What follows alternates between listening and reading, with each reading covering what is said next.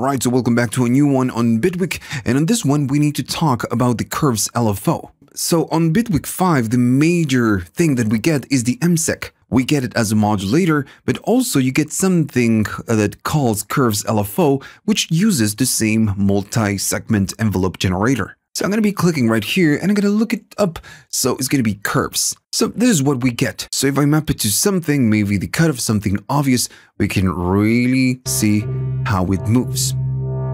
All right. So the curves modulator uses the MSEC engine. If I click on this tiny little drawing, what you get is the MSEC. And right here, we can do whatever we want. We can draw our own LFO, and that's, the main point of the curves LFO. So we can resize it, make it smaller, make it bigger, depends on you. And you have a lot of options, and this is what we are going to be talking on this, this video. I'm going to show you how this works and how to draw your own LFOs. Right, so if you wanted to, you can select everything just like I'm doing right now, and you can just press delete and you will be starting right from the scratch. And how this works is that you need to add points and create your own envelope. If I do something like this, and you know what, I'm going to be playing a single node clip I have right here at the back. And remember, we are attaching this modulator to the cutoff. So whatever we draw right here, we can add different points and then just move them around and create our own envelope. Again, all of this is just pretty obvious, but it's a tutorial, so I need to go through each little thing. So as you can see in the background, you have a grid, and this section is going to be right here. You have the snap, and then this is going to be the grid size. If I go up, we get more breakup points. And if we go on the other side, you get the, the y-axis. It's going to be X, and then X, this one, and the other one is going to be Y. I'm gonna maybe go to the default one, which was 16. I'm gonna go to something simpler, maybe 16, or even maybe less. Now the thing is that the main point that you have right there at the back, the grid, is that when you move the points, they're gonna be snapping to the tiny little corners that you have right there. That's why you get the grid. This is the main point of the snap function. If you disable the snap, now there's no snapping going on. You can freely move whatever it is that you want. Again, that's the point, right? There's no snapping. But if you enable it back again and you move it, you can snap it. Now you have all the tools. Just to make this easier, I'm using the selection tool, but you can use the pen tool and just, draw whatever it is that you want right here. Now all of this depends on what you're doing right here, because if I disable the snap, it's gonna let me go a bit more crazy. But if you have a very small grid, it's just a little bit more complicated. Now then you have other options like the predefined values, like doing this and this and this. It's very simple, and all of this depends on the snapping and what you have in the back. Right? So that's why the snapping and the grid are just, very important. It's like your main map or your guide, let's say. And you have all the shapes like this one. Then maybe I want to use this and I can do something like this. Super interesting curves. That's the main idea behind this one. You can create very creative curves. Maybe I want to do something like that, and you can easily do it. Maybe an inverted saw, yeah, why not? Triangle, yeah, sure. Cool, right? Now, by default, the curve is going to be bipolar, so it means that it goes up and down. You can go into positives, or maybe you can go into negatives. If you don't want that, by clicking this button, it's going to disable pretty much everything. It's just going to be unipolar. It's just going to go up from here. And if I maybe do something like this, notice it goes, made a mistake right there. There we go. It goes from the center point and then up, and it's not going down. If we make it bipolar, it's going down and then crossing the middle point and then going up. Right, maybe you already know about this. It's just, 101 synthesis, or maybe LFO 101, and you already know, but if you're starting, this is something that you must know. Now, you still have other cool options. If I right-click and you want to start from the scratch because you did something and you don't like it, you have more options right here. We're going to go through this ones in a minute, but you have the reset curve. This is going to give you just a triangle, so you can just start over. Right. And I'm going to be going, and notice that it's resetting pretty much everything. I'm going to reset, and it's resetting the snap as well. So you're starting from the scratch. So, okay, so when we move things, I'm going to bring more. When you move things, it's going to, or points, is going to snap to the grid. What if you want to keep the snapping, but maybe for some curves, you just don't want to? Maybe for this one, I wanted maybe right here, somewhere in between. So what you can do, you can hold shift. While you're holding, you just move it, and it's going to disable the snapping for that, point. You could put it wherever you want while holding shift. If I release shift and I move this, it's going to snap by default. Right. But holding the shift, it will not snap at all. It will not snap at all. Cool. Now, another thing that you can do is that with the control, when you drag a point, it's going to move the following points. So let's say I have a lot of different points right here. I want to move them all when I move the first one. So if I hold the control and move this one, notice that they are all moving when I move the first ones.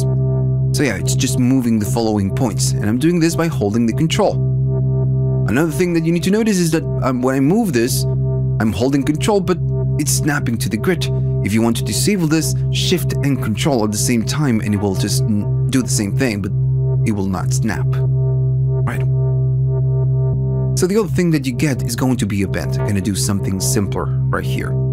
So if you're standing on a point, if you want to create a curve on this one and this one, the previous and the next line, what you can do Alt or you can do Command if you're a Mac. And by doing that, notice it's just going to select something. So if you stand on a point and you press Command, you're going to be able to drag up or drag down and adjust the shape right there. And this is because I'm standing on a point and I'm just holding the Command or the Alt and just dragging. But also, what you can do, you can maybe stand on this line because I only want the curve for this one, and I just can do the same thing, hold the Command or Alt, and it's just going to create a curve for you. Cool.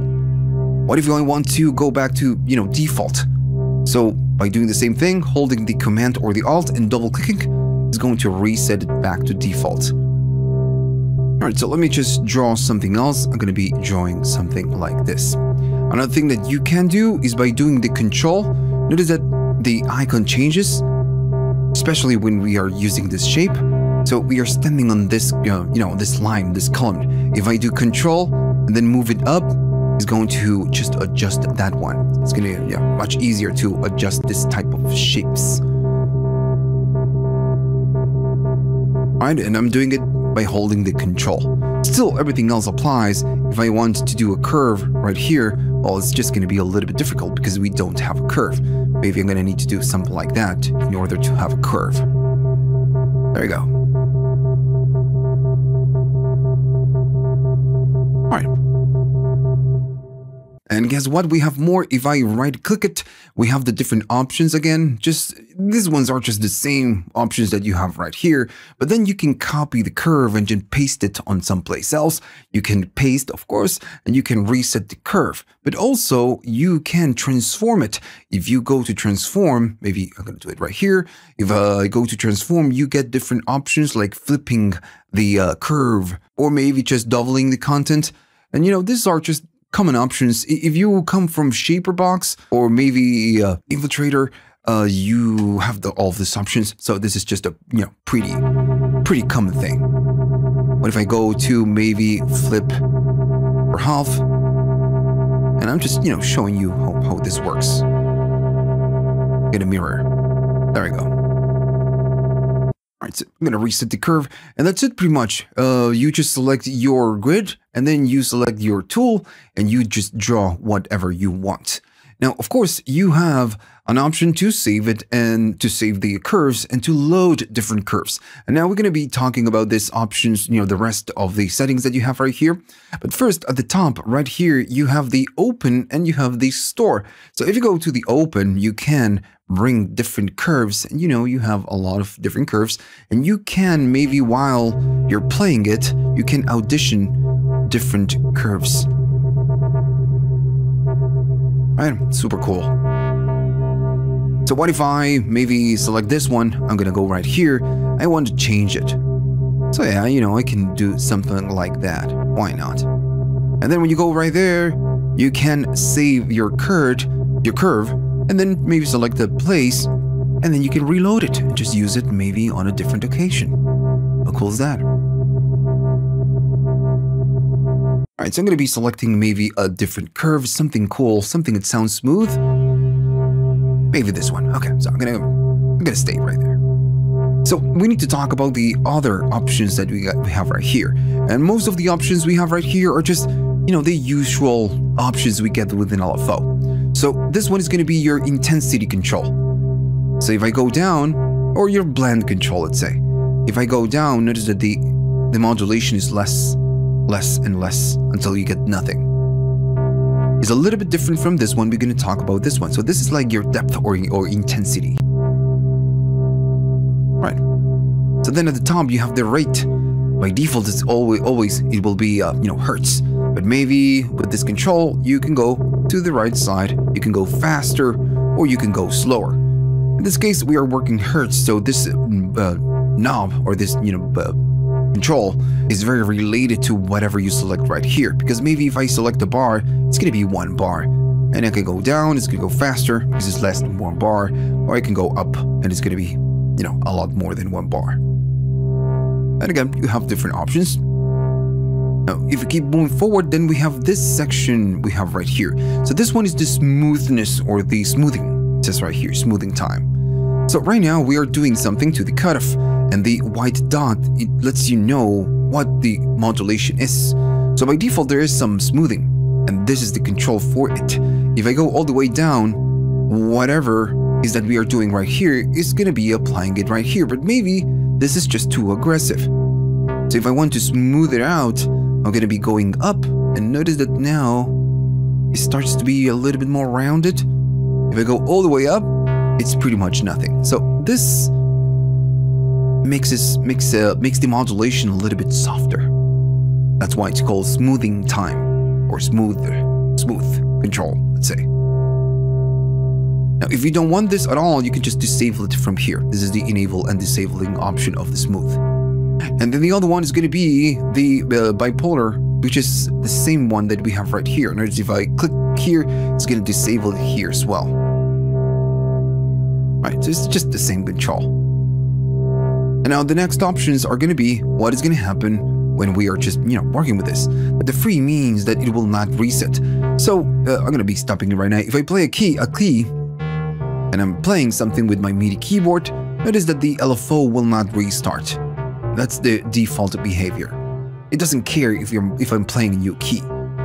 Now the other ones are a little bit different. The note, it means that it will restart every time that I play a new key.